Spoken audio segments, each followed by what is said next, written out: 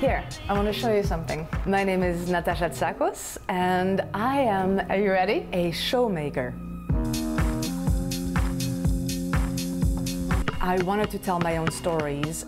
I was excited about the potential of theater, but not so much about its execution at the moment.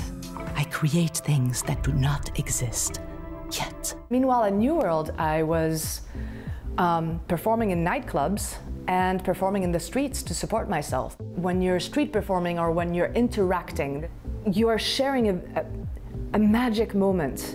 And so all these worlds sort of collapsed and coalesced naturally.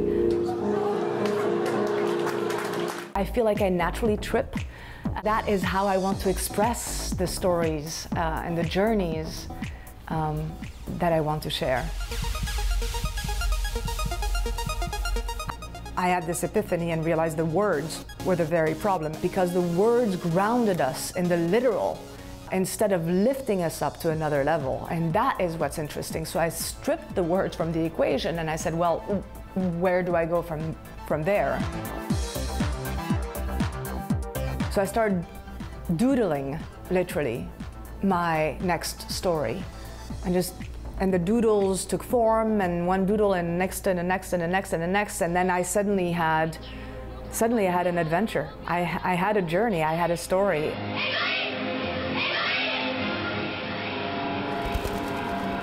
Upwake tells the story of Zero, who's a modern-day toon character going to work with his life in a suitcase, stuck between dream and reality, and not able to make out the two.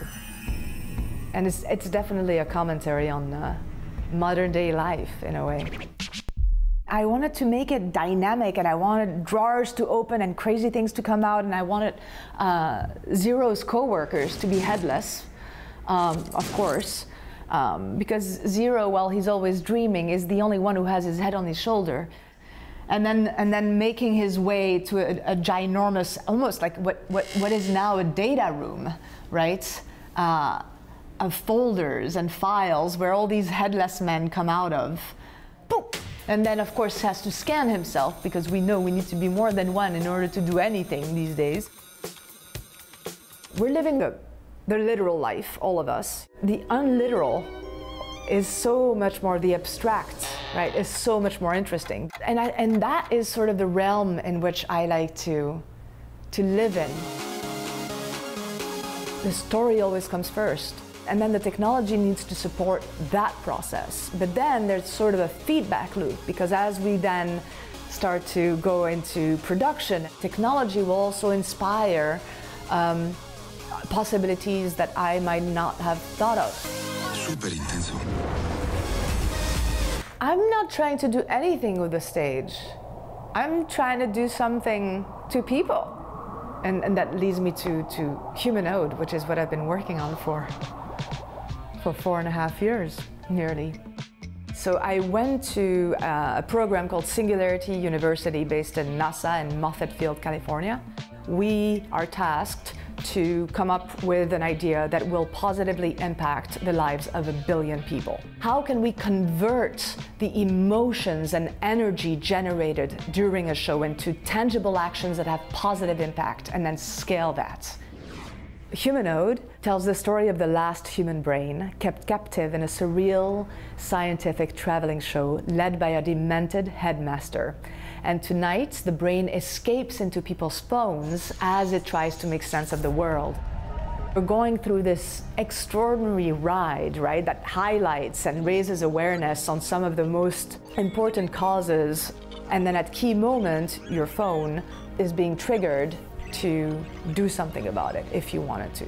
You'll actually get to donate, sign petitions. Definitely had to pivot in the midst of the pandemic. It will be a live, epic production when the time is right, but it can also be an interactive reality movie. I pushed the envelope by asking, what now, what next, and what if? Expanding and accelerating.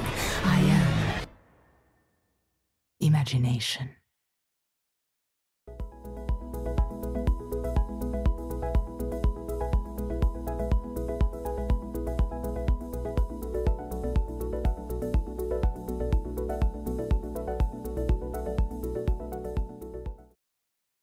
Art Loft is brought to you by